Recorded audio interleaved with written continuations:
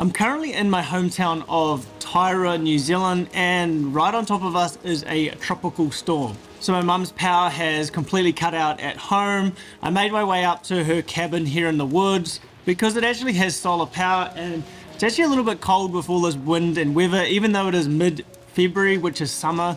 So I decided to start the fire. And that whole B-roll sequence that you guys just watched was shot on my favorite lens that I take with me everywhere that I travel. And that's the 24-70, and we're gonna talk about it. So for the longest time, I was a prime shooter. When I started photography and video work, I shot on the SONY a6600, and that being a crop sensor, I was addicted to bokeh when I first started.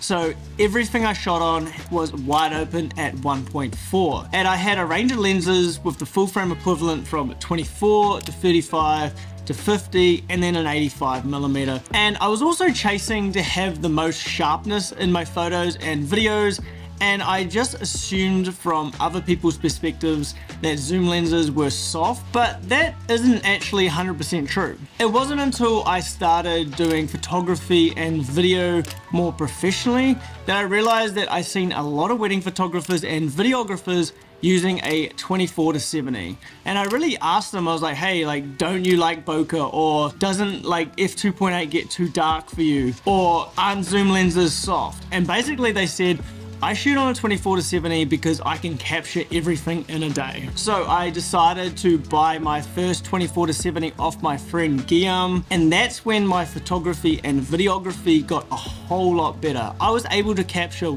way more than I was when I was shooting on two bodies with two different prime lenses. I quickly realized that zoom lenses are super sharp, especially the newer ones. They're super versatile, and they're actually cheaper and smaller when you compare them to a big bunch of prime lenses. So the first point that I want to point out to on zoom lenses, especially the 24-70, is they are so versatile. At 24mm you can capture all of your wide shots. 24mm is also a great focal length for portraits. I think it's a very creative portrait focal length, and it's not really seen as a portrait length, but in the fashion world this is the go-to for a lot of portrait photographers. 24mm is also great for landscapes. It's also great for filming. I use 24mm a lot. Now moving up to 35mm, this is a lot of portrait photographers' favorite focal length because it's not as distorted as 24mm, but it gives some characteristics of the 24mm. You get a very environmental portrait photo, but you don't get all of that distortion. 35mm is very popular for video work. You will see a lot of 35mm anamorphic lenses out there, and there's also a ton of different 35mm options for the Sony system, but not for the Canon RF system, which I find a little bit strange. Then moving up to the 50mm, now this is a focal length that I personally found a little bit boring when I first started photography, but it is definitely the most versatile focal length you can ever have.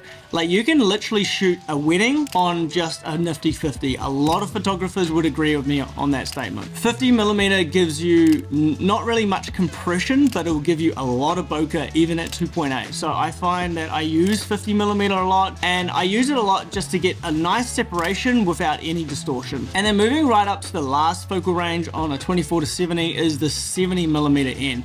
Now this is entering into the telephoto, so you're going to get quite a lot of compression when you're using this focal length, so all of the background is going to come closer. You're going to get a lot more bokeh because of that compression as well. Personally, I try to avoid 70mm just because if I'm at 70mm, just everything just looks too good, so I kind of get stuck at 70mm, so I'm trying to keep to more of the 24 to 50 range, but 70mm is great.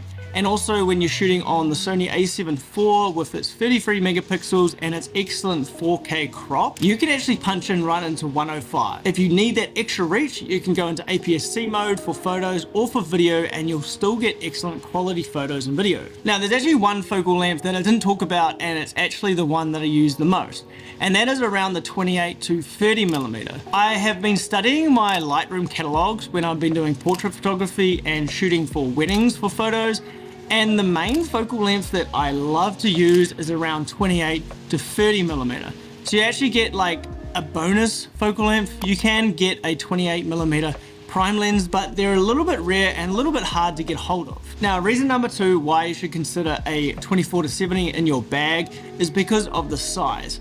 Now, 24-70 f2.8 is not regarded as a small and compact lens by any means, but when you actually compare the size and weight to two different prime lenses, say like an 85 and a 50mm at 1.4, they actually become very similar in size and weight. And having one 24-70 is a lot smaller than having 4 prime lenses to cover that focal range. My third point for why you should have a 24-70 in your bag is because of the price.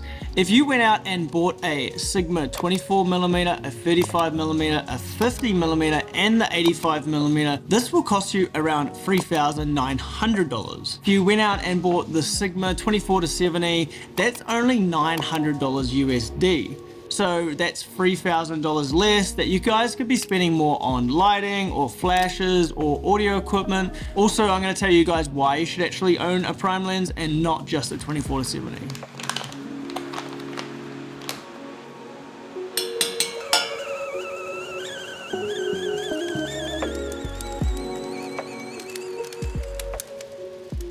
Make sure you like and subscribe if you are a coffee drinker.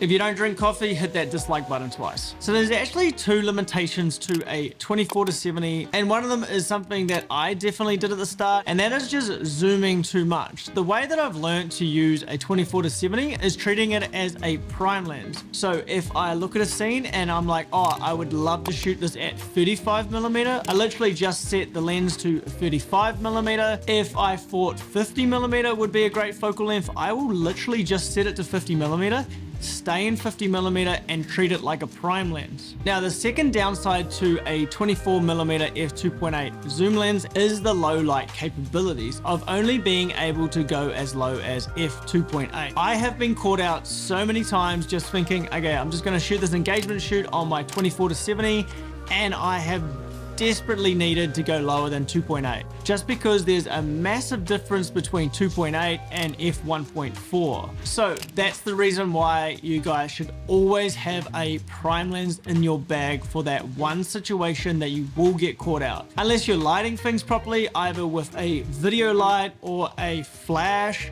but ideally you will run into an issue where you will need a prime lens. So that's my 2 cents worth of primes versus zoom lenses. I think the 24-70 is a staple in every photographer's camera bag. The only major advantages and the reason why I love prime lenses is because of their low light capability. If you guys want to see a review on this 24-70 from Sigma f2.8, I've made a video about it. You guys can watch that right here. If you guys are coffee lovers, make sure you like and subscribe. If you don't like coffee, maybe hit the dislike button twice, and we'll see you next time.